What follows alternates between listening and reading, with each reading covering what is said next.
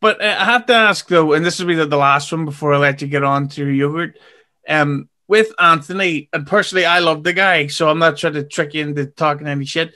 Uh, what's it like for you doing a show, or do like interacting with him, knowing that he has so many intense critics and fucking haters out there who will really go out of the way to be like, he fucks kids, he fucking shoots people, he beats women, all this stuff. I mean, the idea always is, can you separate the art and the artist? You know, did you stop listening to Michael Jackson because you found out maybe he was involved with children? I don't know if he was or not, but let's just say.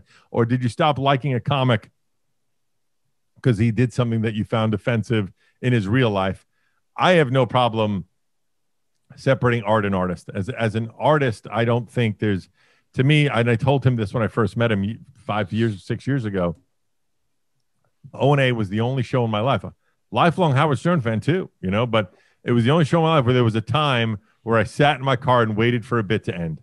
You know, never happened once, but that one time, I've never done that for anybody else ever. Back when you couldn't, you know, now podcasting, there's no reason, hit pause. But on a live radio show, I waited for a bit to end in the car. I was just sitting there waiting. I got to hear how this turns out.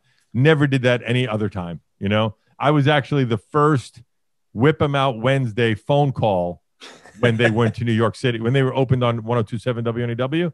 I was their first call. I lied. I said I would just got wowed because I was promoting a rock concert that I was hosting that night.